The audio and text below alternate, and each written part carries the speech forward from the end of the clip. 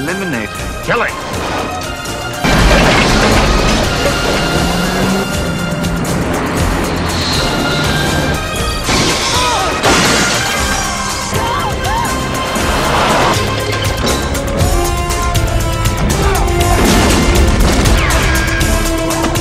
Whoever she was must have scared the living daylights out of her.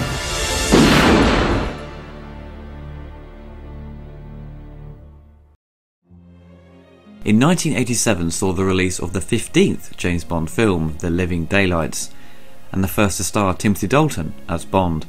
Upon its release, it received great feedback from the fans with its serious take on the James Bond character, and attempts to stay faithful to the source material. Produced on a big budget for the time at around $40 million, it made nearly $200 million worldwide. The marketing campaign tried to bring across a darker side of Bond, with taglines like "Dalton is dangerous," and the posters for the film were some of the best of the series. The images had beautiful artwork. Roger Moore had decided to retire as James Bond after 7 films due to him being too old. I think fans at the time were expressing concerns that he should have maybe bowed out after 5 movies, but obviously the producers felt he was still in good shape to be Bond. Timothy Dalton had been approached in the late 60s to star in Her Majesty's Secret Service, but he felt he was too young for the role and declined. Come the late 80s, the producers were looking for a new James Bond, and screen tested Sam Neill, who we all know from Jurassic Park. His screen test was well received, but Cubby Broccoli felt he wasn't right for the role. Pierce Brosnan was chosen to be Bond, but due to him being contracted for a TV show in the States, he couldn't be freed from his contract. So the producers asked Dalton again, and he said yes. Timothy Dalton is a classically trained actor who mainly works in theatre, but has obviously done many films and TV shows. The film's title is taken from Ian Fleming's short story, The Living Daylights. It was the last film to use the title of an Ian Fleming story until the 2006 instalment, Casino Royale. The beginning of the film resembles the short story in which Bond acts as a counter-sniper to protect a Soviet defector, Georgy Koshnov. During the mission, Bond notices that the KGB sniper assigned to prevent Koshnov's escape is a female celloist from the orchestra. Disobeying his orders to kill the sniper, he instead shoots the rifle from her hands. Koshnov tells Bond that General Pushkin, head of the KGB, is systematically killing British and American agents. When Koshnov is seemingly snatched back, Bond follows him across Europe, Morocco and Afghanistan. The soundtrack to the film was the last one to be produced by John Barry, and he goes out with a bang, and composes easily his best work for the series. As soon as the film starts, he creates an epic gun barrel rendition of the Bond theme. The score just sounds so grand and epic. During the ice chase sequence, he introduces sequenced electronic rhythm tracks overdubbed with the orchestra, and creates a real modern sound for the time, and has dated very well. The title song for the film, The Living Daylights, was co-written with a-ha and recorded by them. The group and Barry did not collaborate well, resulting in 2 versions of the theme song. Barry's film mix is heard on the soundtrack and on a-ha's later greatest hits album, Headlines and Deadlines. The version preferred by the band can be heard on the 1988 a-ha album, Stay on These Roads. The title song at the time was one of the very few 007 title songs that is not performed, written by a British or an American performer in the history of the series. There was also a music video produced, and it was directed by Steve Barron, who did a-ha's Take On Me music video, and later went on to direct Ninja Turtles the movie. The video itself isn't that impressive as a-ha's earlier work, but it's still an entertaining video.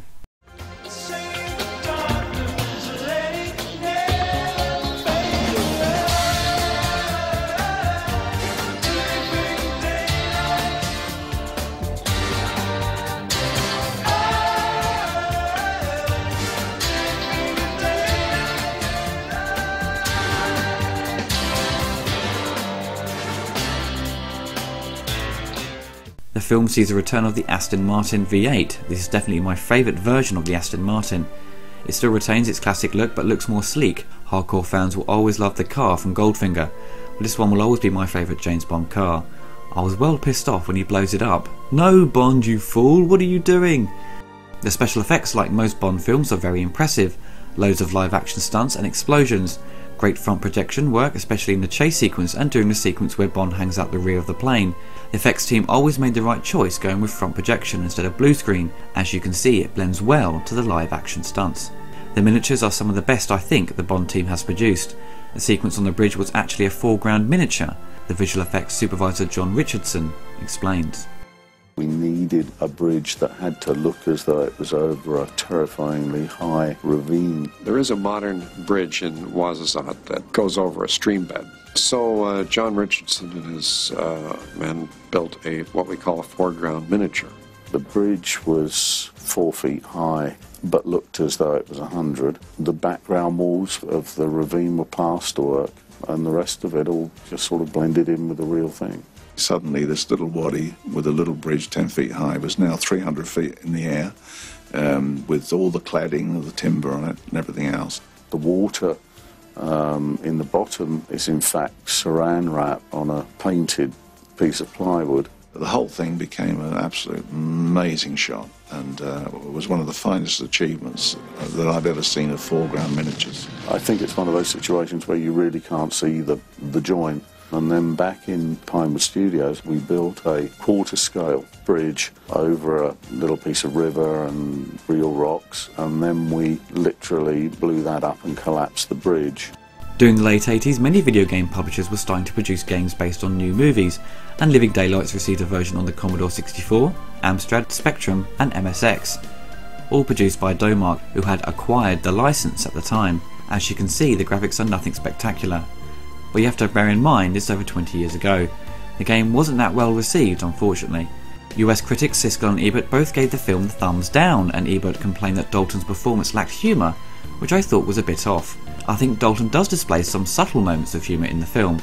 I think US critics were wanting more humour and less of the serious approach, which was the opposite for what Bond fans wanted. By the time License to Kill came out, their opinions on Dalton had changed for the good.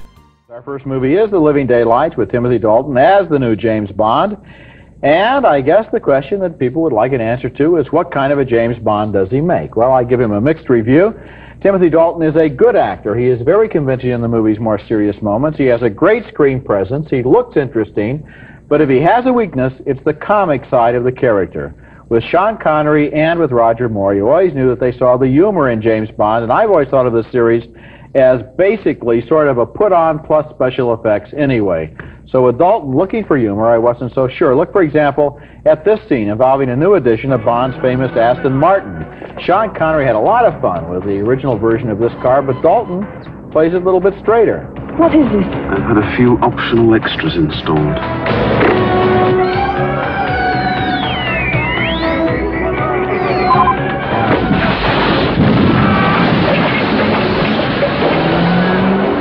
That's Miriam Dabo there, a former model as the beautiful blonde. A lot of social observers have taken note of the fact that Bond, the old ladies' man, has a very conservative affair with just that one woman in this movie, unless, of course, you count the fact that in the pre-title sequence, they always have at least one scene where Bond drops in on some beautiful woman unexpectedly. Maybe that lack of Bond's traditional promiscuity in this film reflects the fear of AIDS in our society. I don't know, but it puts a lot of responsibility on Miriam Diabo's shoulders as the only Bond woman in the whole movie. And after such legendary Bond girls as Ursula Andress, Maude Adams, Kim Basinger, and Britt Eklund, I frankly didn't find her very interesting. She just didn't seem to have the psychic weight to carry this role. She plays a Russian cello player who's innocently caught up in espionage, but the plot is never the point anyway in a Bond picture. It's just the relationships and the stunts, and my bottom line is the movie has great stunts, it has good special effects, it has a Bond who needs to work on his sense of humor, and it has a Bond girl who is not in the great tradition. And I should add thumbs down. Me too, Roger. I was disappointed in the film. I'm not as impressed actually with Dalton as you are. He's better than Roger Moore, but for me, that's not much of a compliment. He's nowhere near Connery was. It's a classic figure. To me, he looked a little mousy. This Pierce Brosnan, I saw him in a new film coming up, Fourth Protocol. I think he might make a better Bond. He has more of the verve for life. This guy seems a little reticent. The other thing that you mentioned I think is very accurate about the Bond woman. She's not very appealing. And then the third point I'd like to make is all of the stunts that work are borrowed from the earlier films. The ticking clock down, remember how down to 007 in the original, the wheel, the spinning wheel. It's all taken from stuff before. They got nothing new here really, Roger, and that's why it doesn't work. Well, I'm not sure exactly how much new you expected them to have. At this point in the series, they've exhausted the entire life work of Ian Fleming and everybody else who could think of a plot. Exhausted. I've got to go back now and defend Timothy Dalton. Now, you mentioned Pierce Brosnan, who was also offered this role. Dalton, I think, does have a very good screen presence there. I think that he's the last thing I would describe him as mousy. I think that's an astonishing thing for you to say. Well, I did it. I called James Bond a mouse, and I live to say it.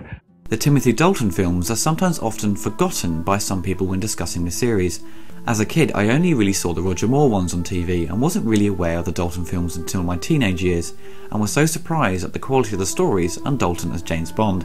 It was great to see a serious take on the character and not have things played for laughs. Dalton's performance really shows a vulnerability to the character and really grounds him in reality. He doesn't come across as invincible. He shows moments of frustration and anger, and he does seem short-tempered a lot of the time, which is close to the Bond character. With people loving Daniel Craig's performance, it's funny how people forgot Dalton did the serious take years before, and many critics didn't like that. He was way ahead of his time, and it's a shame he only did 2 Bond flicks. Due to legal problems in the early 90s, it delayed any Bond production, and Dalton decided he didn't want to be Bond anymore. If there wasn't any legal issues, then there would have been one more Bond film with Dalton. He was contracted to do 3 movies. The director John Glenn holds the film together really well, and I think he's probably one of the best Bond directors, up there with Martin Campbell, who did GoldenEye and Casino Royale. The visual style is fantastic, and with great compositions and action set pieces, and all around good performances from the actors. The only thing I feel is not completely polished is the story, which can be a little complicated and overly drawn out in areas. The first 45 minutes are fantastic, then the movie kind of becomes something else. It's like they have 2 Bond scripts combined into one. The villains in the film are nothing really special. They are well cast, but the characters aren't strong enough and aren't as interesting as previous Bond villains. The Living Daylights is easily in the top 10 best Bond films. Every area of the production is to a high standard, but what makes the film awesome is Timothy Dalton, playing the role so seriously and showing more of a human side to Bond, and he even did a lot of his own stunts, so he really gave it his all. Now Daniel Craig is impressing audiences with his new serious hard-edged version of Bond, and I think he has copied a lot from Dalton. But who is better? I'm going with Timothy Dalton. Comes the morning and the headlights fade away.